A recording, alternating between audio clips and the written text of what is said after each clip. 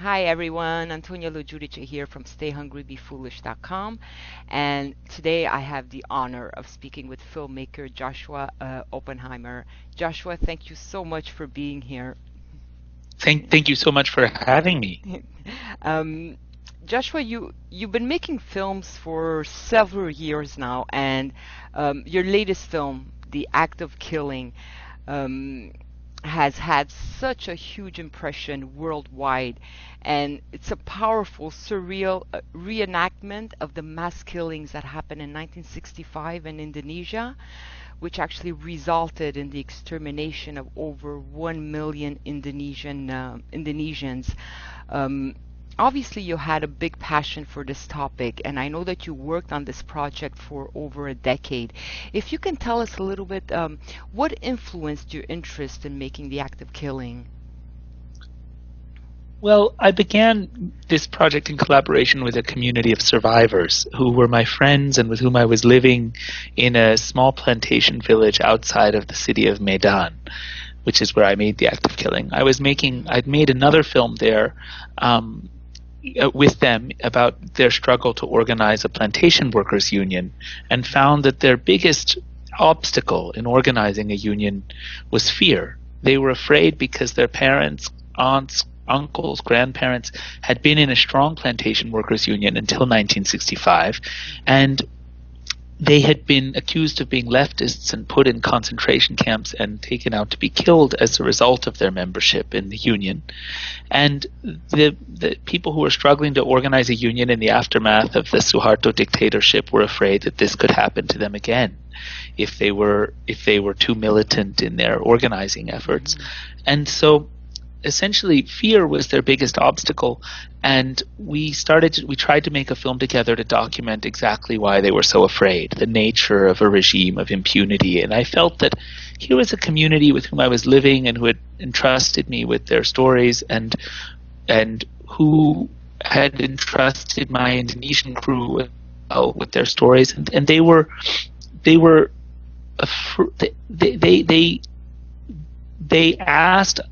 wanted essentially to show the rest of Indonesia and then the world the nature of the regime of fear under which they were living. And so I felt that it was somehow my responsibility to make a film that would take their situation seriously. And we had been working together for as we started filming, specifically about the 1965 killings. Every time we would film together, we would get arrested. The police would come, the military would come, and they would stop us from filming. They would take our equipment. And it was terrifying it was scary for all of us, but it was particularly terrifying for the survivors who'd been living in a kind of system of political apartheid ever since the 1965-66 killings. And I think at that point we discussed maybe not doing the film. Perhaps it was too dangerous. Perhaps there was no safe way of doing this film. And everybody said, all of the survivors said, no, we must continue, because no one had documented what had happened in this part of Indonesia. We're talking tens of thousands, maybe hundreds of thousands of people being killed in this one region, and no one had documented it. And at the same time, no one in Indonesia was really speaking about the nature of the present-day regime, that it was a regime built by mass murderers on the celebration and mythologizing of genocide as something heroic. No one was looking at that absurd and grotesque situation. And basically, everybody said, Josh, you must continue.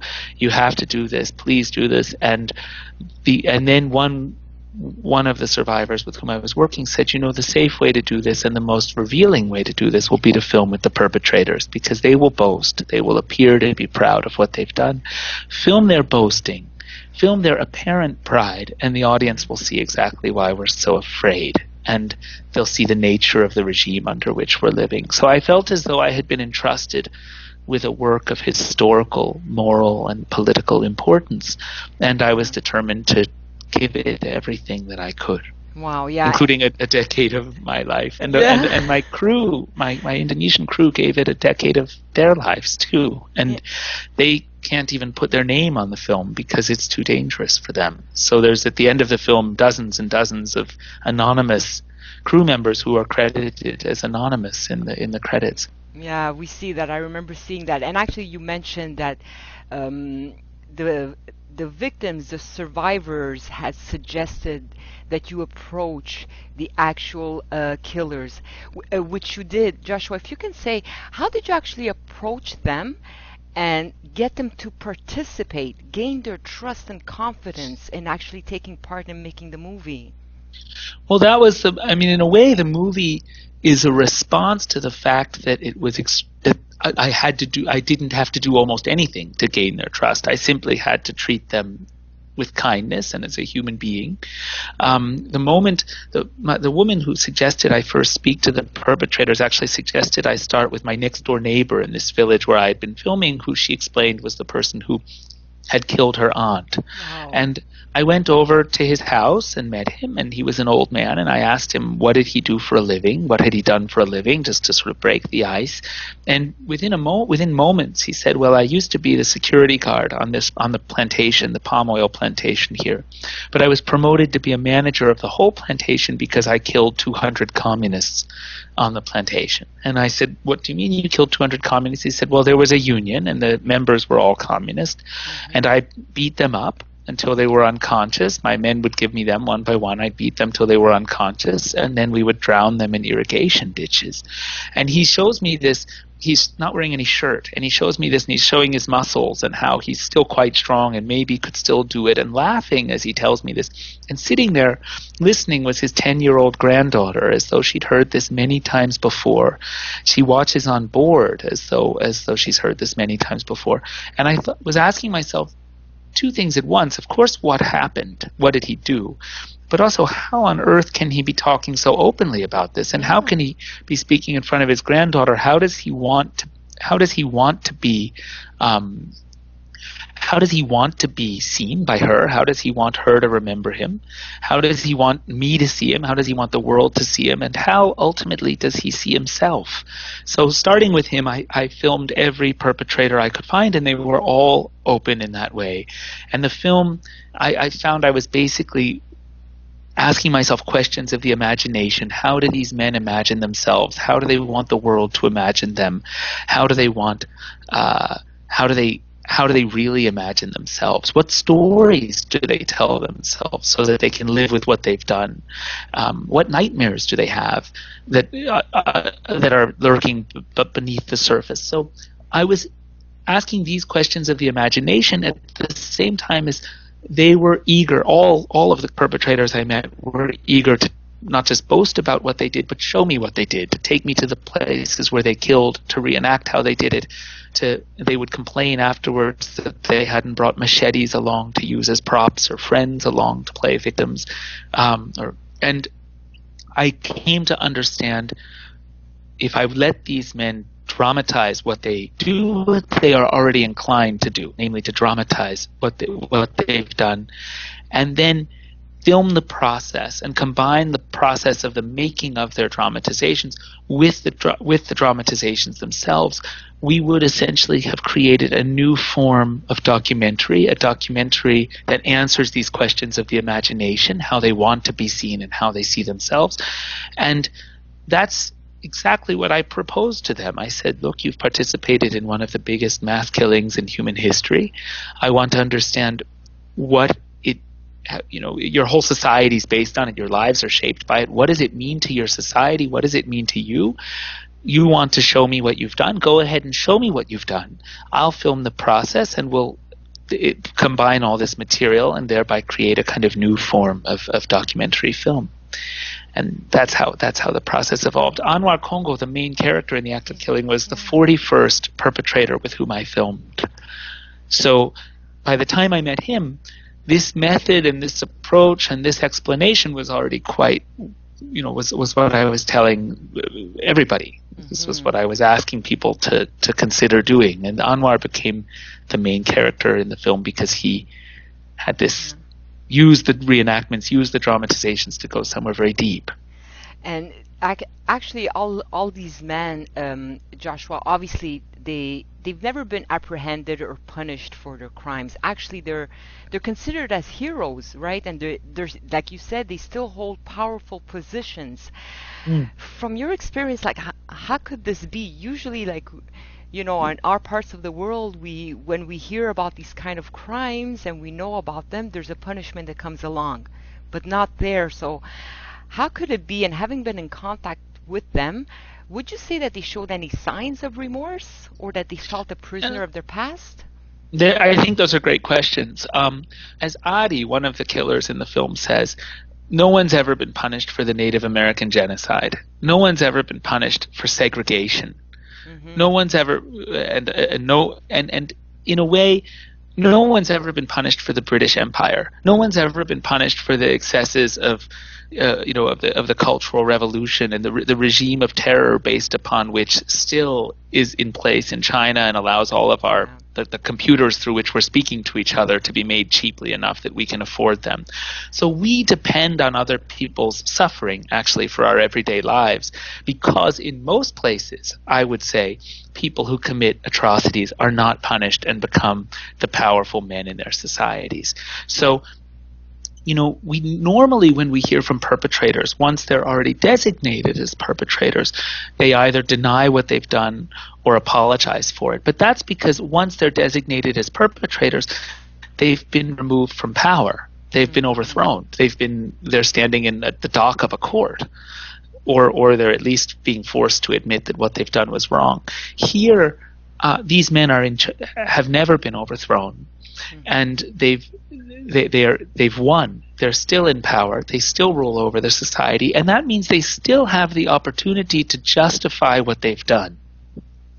Now, if you and I had killed somebody, and I hope we wouldn't, but we are lucky enough never to know, if you and I had killed someone and we had the opportunity to justify to ourselves and to our communities and our societies what we've done, I'm 100% sure we would, because it would save us the torment of living with what we've done, with living with our conscience. So even if we know it's wrong, we would justify it. And as Adi, one of the death squad members in the film, says, killing is the worst thing you can do. It's the worst thing you can do, but if you get paid well enough or it's in your interest to do it, do it. But then you need a good excuse. So after these men killed for power and for money, they then needed a good excuse, and the government provided them an excuse in the form of propaganda. And they became quickly addicted to that propaganda, and the propaganda is justification and celebrates mass killing as heroic struggle. And once they've justified, and once they celebrate what they've done, the paradox is that it appears we see them celebrating what they've done in the very first scene, one of the very first scenes we see with Anwar, and indeed the first scene I filmed with him. We see him dancing where he's killed 1,000 people. It looks like he's remorseless at first because it's such a shocking moment. Right. But actually, if you think about what I've just said, and I think what we find really over the course of the act of killing, is that this celebration of atrocity, this justification of atrocity, which seems to be a symptom of remorselessness, is in fact a very human reaction to the fact that they know it's wrong. It's an attempt to justify to themselves what they've done.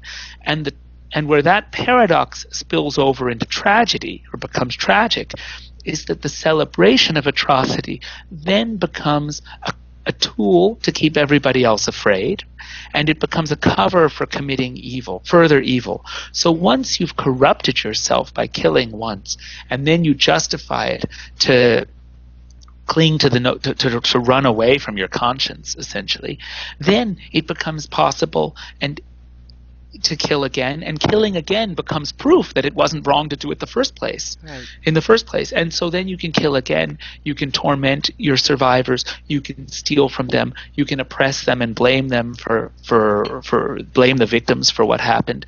And so ironically, I think and maybe this is the real secret to the Anwar Congo, the main character's journey in the act of killing. Ironically, what appears to be a symptom of remorselessness at the beginning of the film becomes sort of the trapdoor into Anwar's conscience and into the conscience of the whole regime, which is why when the film is screened in Indonesia, people see, oh my gosh, this is a dark mirror held up to our whole regime, to our whole society.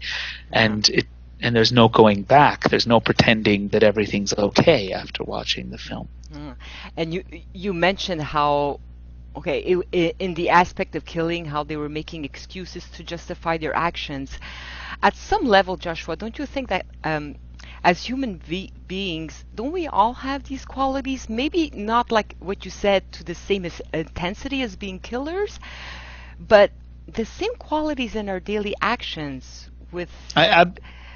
Absolutely. We all use storytelling to escape from our most bitter and indigestible truths. I mean, you and I, as I said, the computers we're talking to each other through are haunted by the suffering of the people who made them. It's also true of the clothes we're wearing, the furniture we're sitting on.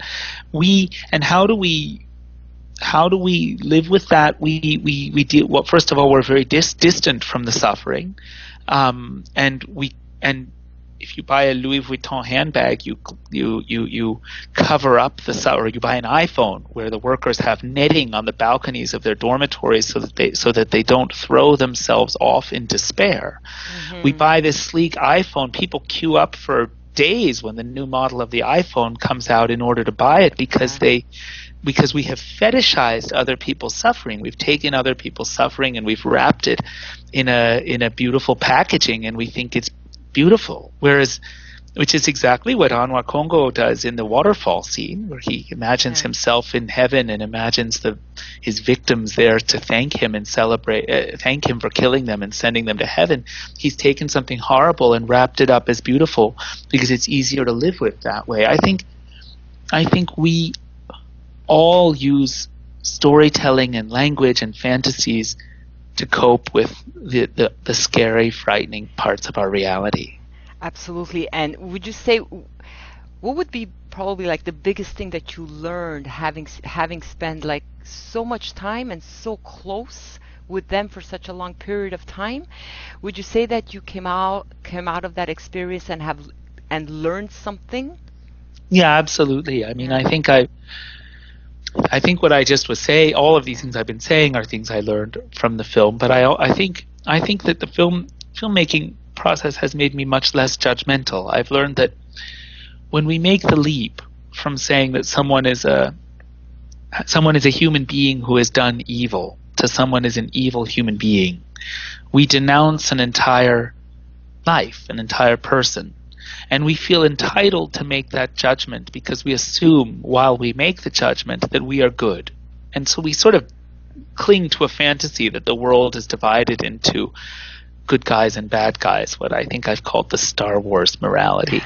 And we cling to that fantasy is an example of storytelling helping us escape from our most bitter and uncomfortable truths. This one being that actually we're all human, and that every act of evil in human history has been perpetrated by human beings just like us. And I think that if we want to if we're serious about preventing these things from ever happening again, which they unfortunately keep happening again. We have this mantra, never again, but it always seems to be taken to mean never again to us. If we really mean never again, we have to look at what really happens. And what really happens is human beings destroy other human beings again and again and again. And it's painful to see that, but unless we see that it's human beings who do it, there's no chance. We have no chance in preventing these things from happening. And I think when viewers see themselves in Anwar for a moment, ideally for much of the film, but even if only for a moment, that whole Star Wars fantasy collapses because we see he's a person like us, and we identify with that horror that he must be feeling as he realizes that there's bitter truths about his reality that he will never escape because he's destroyed people. Exactly. So like it's a little bit like we separate ourselves, like you said, and label these people. Like when we hear about them or we read about it in the newspaper, we tend to label them as being I don't know, either a monster or separating, almost like as if they're not human beings. And what you've shown with the act of killing is to show that no, they're also human beings. So what you're saying is probably like, unless we don't break that, that boundary where we separate ourselves and see that there actually are human beings, which is probably scary to us to admit, that things will never change. Yeah, absolutely. I mean, the moment you say that they're bad, if you say the people who perpetrate atrocities are monsters, how do you prevent atrocity? Well, you have to get all the monsters. You have to round them up, put them in prison. You could kill them, whatever, but you have to eliminate them somehow from the social fold. And that, of course, is the beginning of repetition. And I think then you become a monster because you're hunting people down and you're eliminating them. I think that we are all so close to, we are perpetrators. Let's just be straight about it. We're all invested, we're all dependent on other people's suffering for our survival, as I've said. And we have, one story we tell ourselves to deal with that fact is economics. We tell ourselves that we need permanent positive growth everywhere in the world forever, and don't really think about the Malthusian consequences of that: population expansion, ecological disaster. Right. And that sort of technocratic discourse distances ourselves from actually the consequences of our actions. And I think we need much more imaginative solutions than buying organic apples or whatever. We need really collective, profound solutions.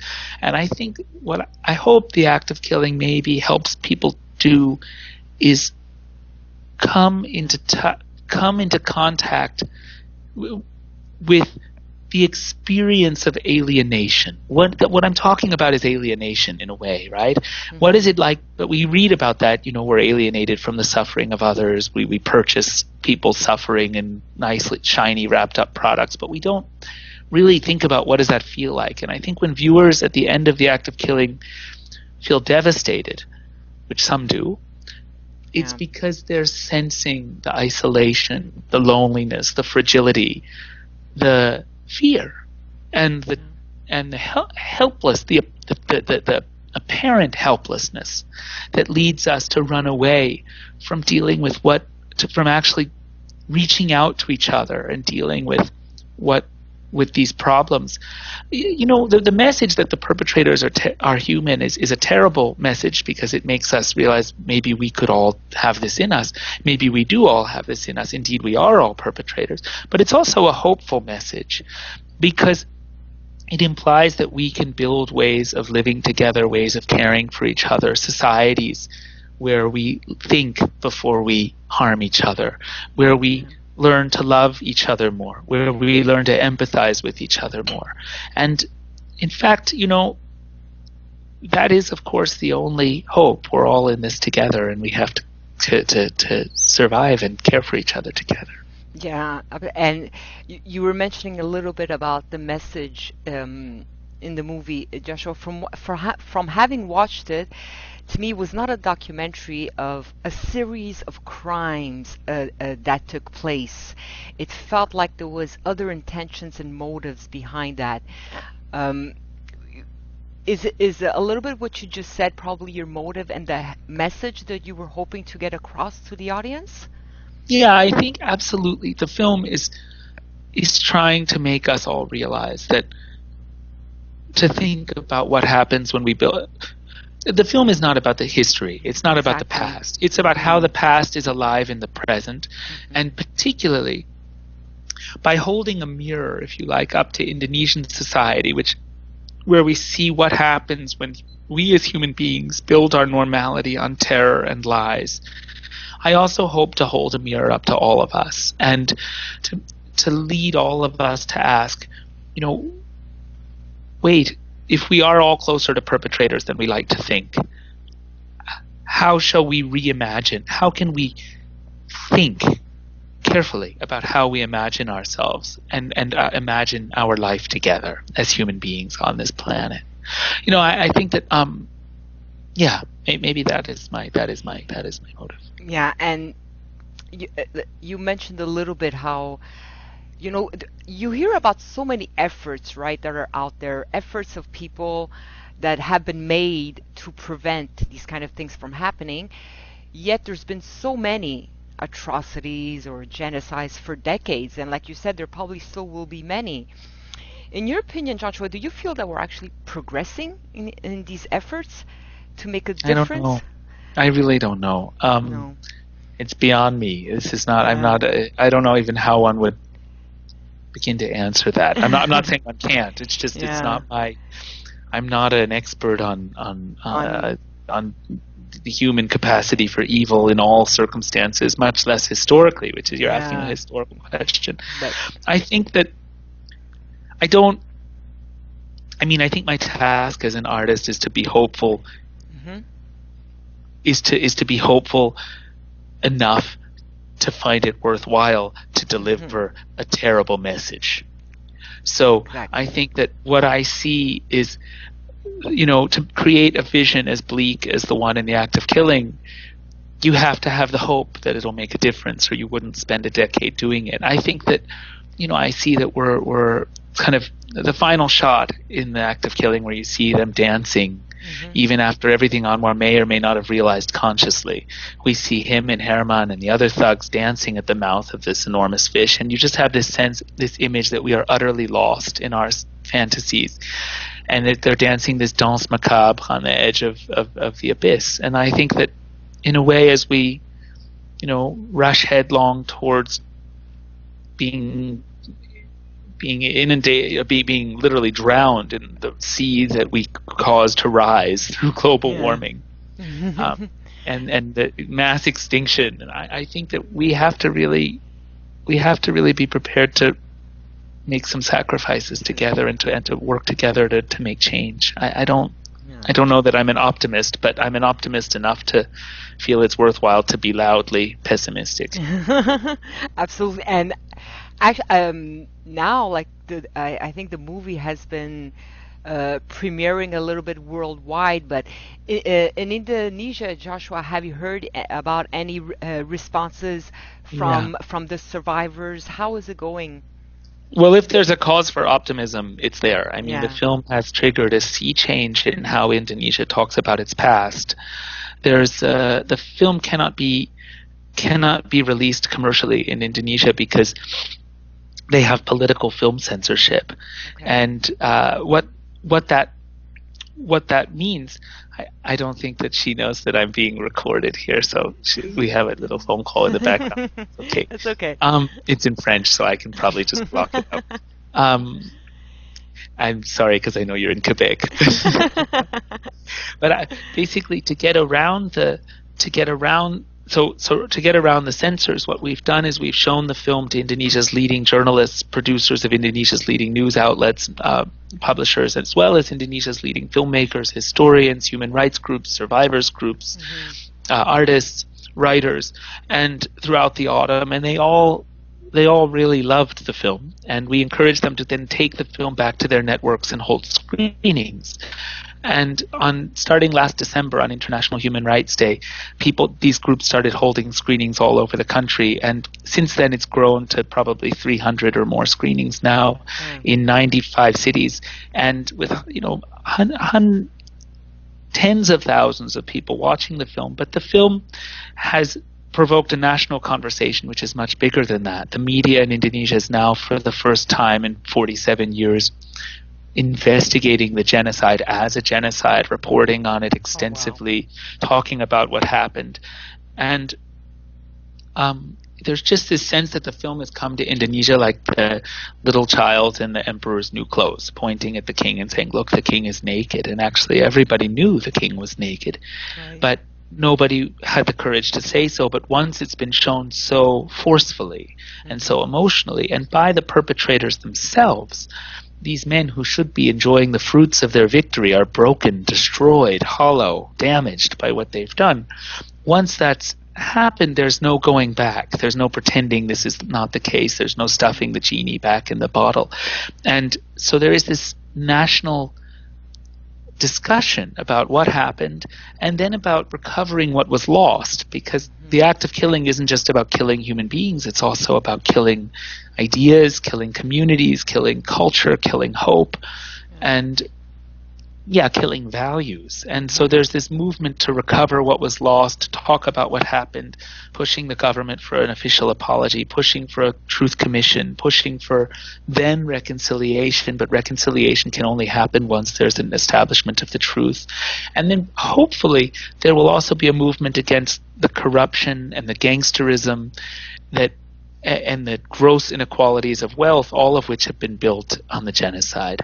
And so the best part of releasing the act of killing is the change that it's making in Indonesia now. And the survivors groups, of course, are the most energetic in screening the film, but really all layers of Indonesian society, apart from the military, the police, and the paramilitary group, and the most corrupt politicians have been really supportive of the film.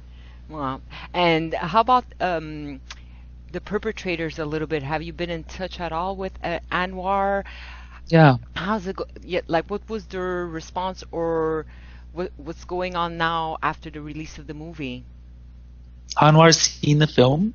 Okay. Anwar was very moved by the film. He was very emotional in a positive way, I'd say. He said, this film is really what I thought I was making. This film shows what it's like to be me, because of course, as you see in the film, he's shooting scenes and watching them, shooting scenes and watching them, shooting scenes and watching them. So he knows what's in the film as he's going, and as the film became more and more dark, Anwar's absolutely taking the decisions to make the film more and more dark. And so Anwar, by the time he saw the film, by the time the film was finished, he knew what kind of film he was making. And he said, this film shows what it's like to be me. It's an honest film, and I will remain loyal to the film. And indeed, he has remained loyal to the film. And he and I are in touch, I'd say, every few weeks. Okay. I don't say that maybe friendship is the wrong word, but I think we both have love for each other as human beings. Herman loves the film. He's not surprising, because I think along the way he discovers acting, and he develops an actor's commitment to the truth, an actor's loyalty to the truth, and he loves the film.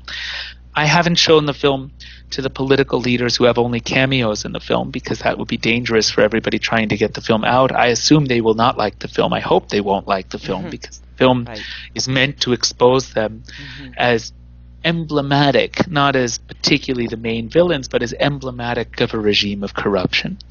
And Adi Zulkadri, the other member of the death squad, I haven't shown him the film because he's still powerful. And if he were to see the film, those political leaders would see the film. So I feel it's unsafe to show him the film. Okay. But I also felt that he won't be surprised. He doesn't come into the film trying to glorify himself. He comes into the film saying what we did was wrong, the government should apologize, and so forth. And he leaves the film saying this film is going to make us look bad. So he knows exactly what the film's going to do, and we are in fact not on good terms. At the end of the shooting, you can see this scene where we're fighting in a car. He's driving, and I'm arguing with him about, about the Geneva Conventions and about war crimes and about history. So I felt he understood what the film is by the time he finished making the film. He did make only one comment when the film came out, which is that he said, this film is now screening all around the world. Why am I not getting rich from this? So that was his only comment about the film since it's come out. And I would have wanted you to elaborate. I heard maybe is there another project in the way? Yeah, as I said earlier, when I was filming with the survivors, it was dangerous. But when I started filming with the killers, it was like the regime rolled out this red carpet for our process. Okay. They fly ministers up to act in the film, from the ministers in the government to act in the film. They produce a TV talk show, a state television talk show to hype the film while we're still shooting it. And once I was working with the perpetrators, it was like I was in the shadow of this sort of blind spot or shadow of these very powerful men, and I was beyond suspicion. I was in their inner circle in the eyes of the regime and the military. So I was actually able to continue shooting with survivors. In fact, it was a cover which allowed me to safely shoot with survivors, provided the perpetrators didn't know what I was doing. So if I just go back to the villages where I started this, and I would say I would tell them I'm going to film a friend's irrigation project. I thought of something sufficiently boring that Anwar and his friends would not want to come. Mm-hmm. And I then filmed with this family of survivors, and they find out through my work who killed their son. And the youngest brother in this family decides how is he supposed to raise and how is he supposed to raise his children in the aftermath of, living alongside perpetrators who are boastful and lording their crimes over them. So he decides to meet everybody who was still alive, who was involved with his brother's death. And he becomes like a kind of one-man truth and reconciliation process in a country where there will be no truth and reconciliation, or at least before the act of killing came out, it seemed highly unlikely. Mm-hmm. So that's the other film. It's part of the same project in a way. It's not another 1,000 hours of material and another 3 years of editing. It should be along in about a year. Oh, perfect. And thank you so much, Joshua. I know you're in Paris right now, getting ready for the premiere there as we speak. So that's right. Thank you so much for having taken the time. And if I can say, I think you're a role model and inspiration to show how one person could make a difference. Oh, thank you very much. Thank you so much. I just will say one thing. We should thank the incredibly brave, hardworking Indonesian crew, especially my co-director, without whom this would be really impossible. Absolutely. Thank you for sharing. Thank you so much, Antonio. Thank you, Joshua.